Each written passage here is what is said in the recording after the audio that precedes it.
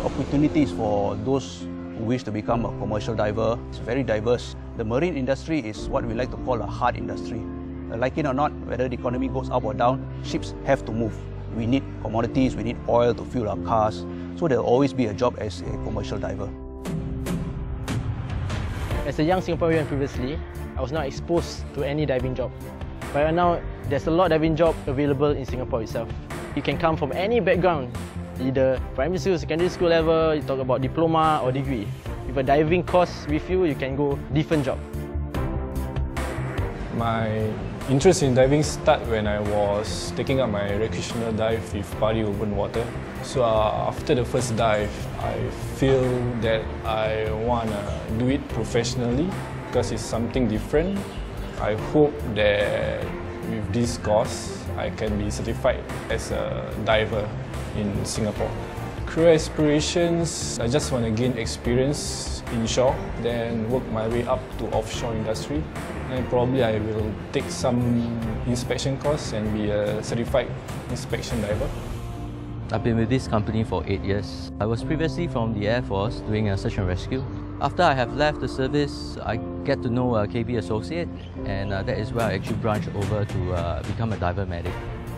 The commercial diving industry is not for everybody. It's a very hard job. You spend all day, sometimes all night, out under the sun, in the rain, in the wind. Those people who wish to join it are those who have a passion for working out at sea, have a passion for working out in the open, under the sun, outdoors types.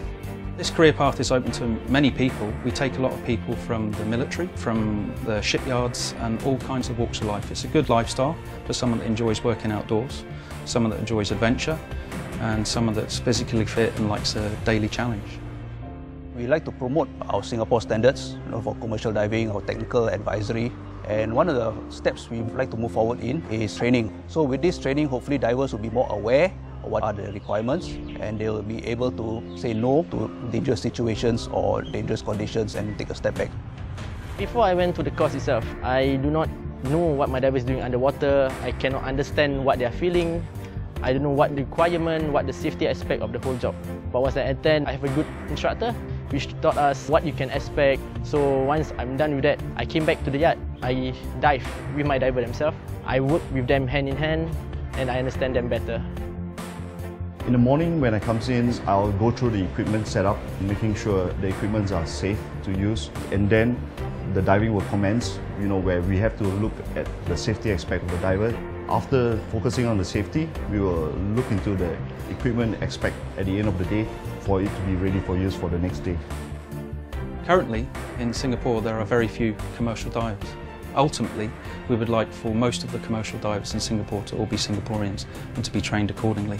This is a good career path for Singaporeans because they start at the entry level as inland inshore commercial divers and sea scuba, work their way up to surface supply, and then once they've done their surface supply and gained some experience, then they can work in the offshore industry. And then that leads to divers becoming diving supervisors, they become diving technicians, and then ultimately, over a period of time, that they can become commercial diver trainers like myself. Every day you have a different environment, and of course the next passion to move on as a diver to a trainer is to bring up the standard of Singapore diving industry. Why I personally joined the industry is because I love the sea. I just have to be near the sea. I feel the happiest when I'm out in the middle of the ocean, away from everybody, away from the troubles of the land, and it's just a passion. It's just a feeling that this is where I want to spend the rest of my life.